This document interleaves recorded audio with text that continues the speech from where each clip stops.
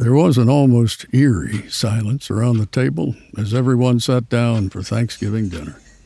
Ms. Fern Musgrave, widow of Colonel Musgrave and owner of the Triple Cross Ranch, has invited all the hands to join her in the ranch house for dinner. William Travis James, known as Cowboy Bill, Dusty Trails, Slim, Red, and Sleepy Kid the Wrangler are cleaned and polished for this special occasion. The boys had looked forward to this special invitation and talked about it for days. There was lots of talking about what they hoped the cook, California, would fix to go with the turkey they were all prepared to enjoy. And there was the reason for the silence. The turkey. Well, howdy. Welcome to Tales from the Trail Boss's Journal, a visit to adventures in the Old West, written by the old trail boss, Pastor Jack Blease, in the journal he kept during his many years on the trail. We'll hear today's story, and then we'll gather around the campfire and share some thoughts on a piece of relevant scripture and discuss the topic the story addresses. Today's story is entitled, Foul Play Suspected. Our story begins near Goodnight, Texas. The date, November 23rd, 1886. It all began so simply.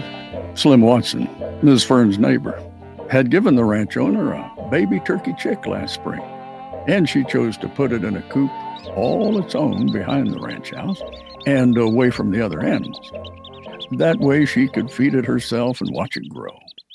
And grow it did. Cowboy Bill had warned Ms. Fern not to get too attached to the turkey. Now, you know we never make pets of any of the animals raised for future food. Oh, of course. I know better than that. The Colonel told me that years ago when we had our farm back in Pennsylvania. But the beginning signs of trouble showed their face back in late summer. One day, as Bill was bringing in the mail he picked up in town, Ms. Fern motioned to Bill to wait for her. As she approached, she had a big smile on her face. Bill, have you sent in the entries for the county fair? No, ma'am. They're not due until the end of next week. We were waiting to see just which animals are in the best shape to show. Oh, good. I believe Trevor will be ready. He's so beautiful now and has such a splendid countenance and spirit. Would you take a look? Bill got a puzzled look on his face. After a moment, he asked, Ma'am, who or what is a Trevor? Oh, you know, Trevor, my pet turkey. Pet turkey? Miss Fern. I know, Bill. It's okay. I'm still planning on this turkey for Thanksgiving, but I just have gotten some attached to him. And after the fair, we can turn him loose in the barnyard with the other animals. Well, that was then, and Ms. Fern was good to her word. Trevor won the blue ribbon and spent the last couple of months strutting around the barnyard with the feathered tail in the air. But still, every day or so, she came out to the barnyard to throw out feed for the bird. This last Monday, when she finished feeding and turned back toward the house, Bill thought he saw a tear in her eye. Bill approached slowly. Ms. Fern, the boys and I all appreciate your invitation for turkey dinner on Thanksgiving. But if you would rather not... No, Bill. I invited all you boys for a Thanksgiving turkey dinner, and a Musgrave always keeps their word. I know, ma'am, but this here is different. Ms. Fern shook her head. No. The plan since the turkey came here was to have him for Thanksgiving, and so it will be. With that, she wiped her eyes with her handkerchief and walked to the house. Yesterday, California, the cook, came to the bunkhouse. Bill, I need one of your boys to take on the task of butchering the turkey for dinner tomorrow. Bring it to the house so I can get it cleaned and prepared. That afternoon, Bill asked Dusty to go get the turkey and get him ready to cook. Trevor? Slaughter? You mean slaughter Trevor? Trevor? Oh, no, not you too. Dusty just looked at Bill and hung his head. Oh, I'm sorry, Bill. So, Cowboy Bill went to Slim, then Red, and finally Sleepy Kid, the Wrangler. Man by man, they all came up with a reason they just couldn't do the deed. So finally, Bill took the axe and went to find the turkey. He caught the bird by the hind feet and tied it up. He thought to himself, He really is beautiful. 15 minutes later, Bill was standing there looking at the turkey. California came around the corner. Bill, where's the turkey? Over there. I'm just, well, I thought that maybe. Oh, my goodness. You're some tough bunch of cowboys. Well, then you do it. I mean, I don't know why you ask us to do this anyhow. Oh, you don't? Because I'm the one that's had to watch that sweet old lady feed that bird all year. But tomorrow is Thanksgiving, and we're going to have a Thanksgiving dinner. You go to the bunkhouse with your friends. I'll do what has to be done. Give me that hatchet. So Bill handed the hatchet to California and walked away. Thursday, the boys all cleaned up proper, came to the house. They offered Ms. Fern their greetings and went to the table. Cowboy Bill said the prayer, and everyone started in. It was quiet while they all ate their soup. That's going to be enough for me. I guess I'm not real hungry. Yeah, me either. At that moment, California burst through the kitchen door. He carried a big serving tray with a lid on it. As he placed it on the table, he said, "Dig in, boys. This is my best Thanksgiving meal yet." As he began to lift the lid, everybody held their breath. Suddenly there was a noise from the front porch. Everybody turned heads to look. Standing in front of the big window that looks out over the pasture was Trevor, tail in the air and looking proud as he pranced across the porch. But California, if that's Trevor, what are we eating? Bill, Miss Fern, I couldn't do it either. So I looked around for the next biggest bird and cooked him. Oh, no. What's the matter, Slim? I was just thinking, what if this is Trevor's cousin?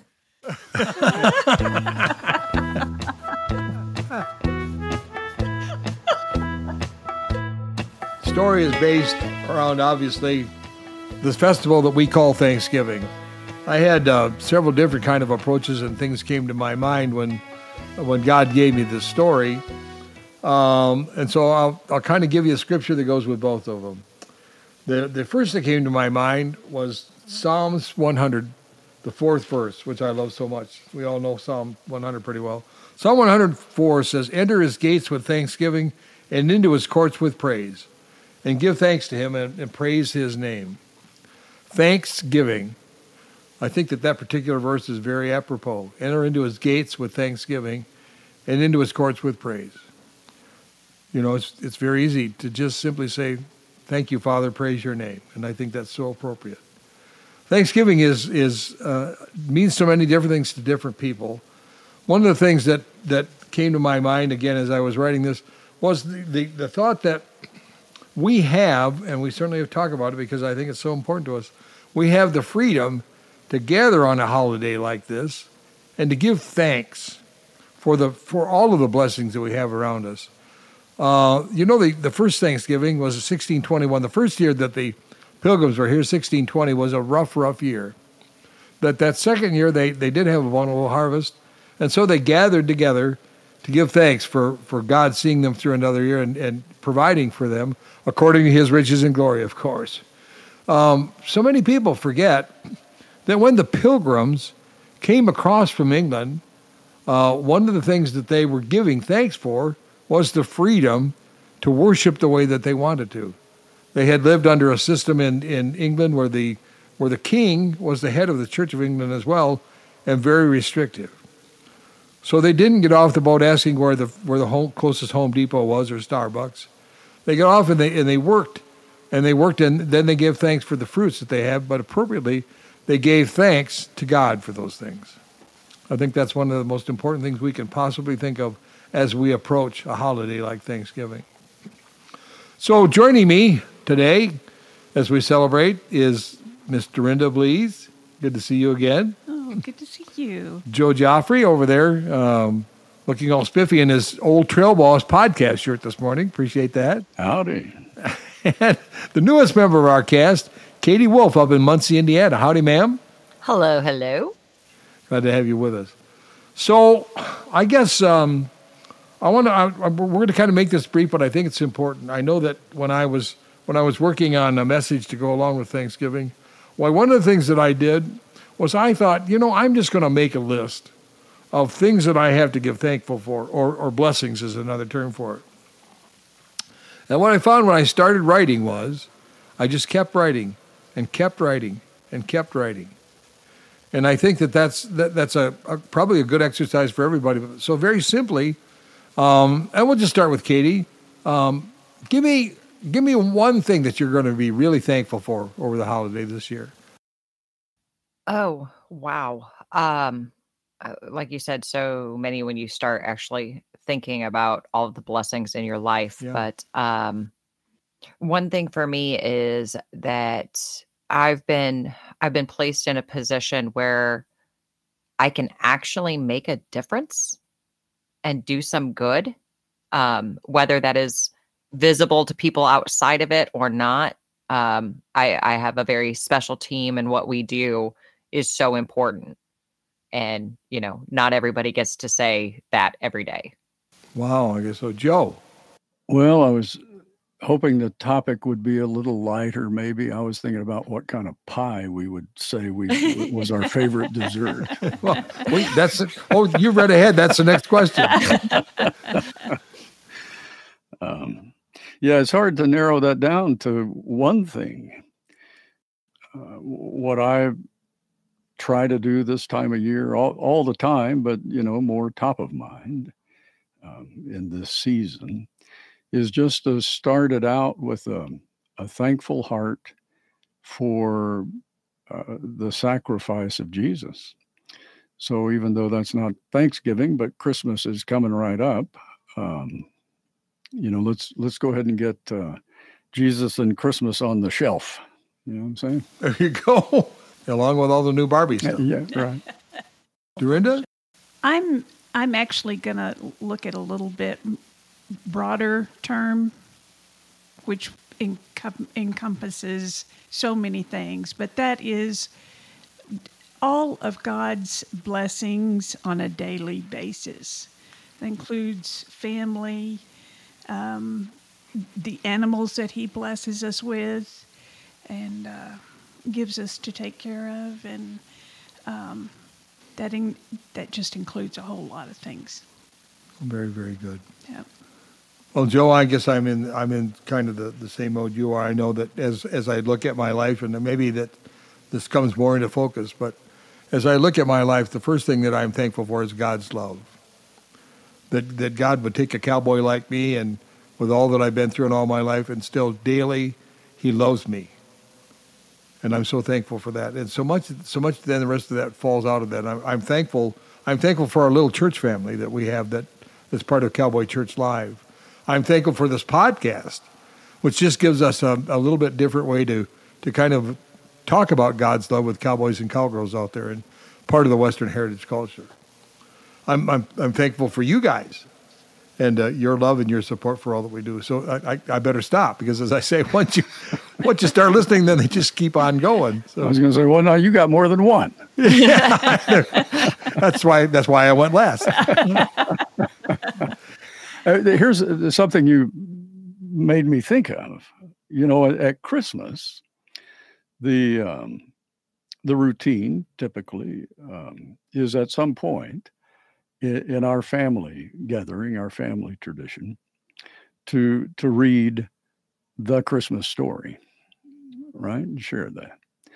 But I think this year I'm going to look up the story of those first pilgrims and maybe share a little history around the table.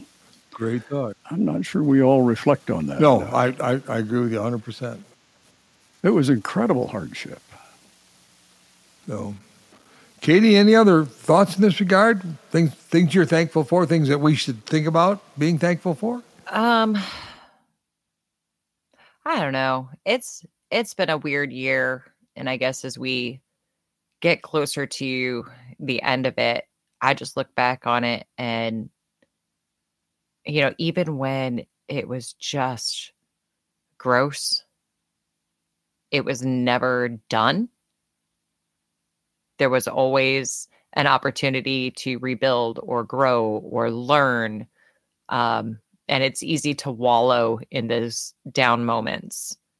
But to just remember the people that you have that you're thankful for, that no matter what, when you're sobbing your eyes out and your heart is just crushed, they say, I love you and I'm here. And even if you can't say anything back because you just can't form the words, they're there. That's beautiful. I love that so much. Yeah, that's great. Brenda, any other thought? I used mine up. Oh, did you use it? Well, we'll close with this. This whole story has again a kind of a Thanksgiving theme, and I guess we would be remiss if we didn't thank you all for listening, for being a part of our podcast. Some of you know, I'll just go ahead and put it in here, Joe.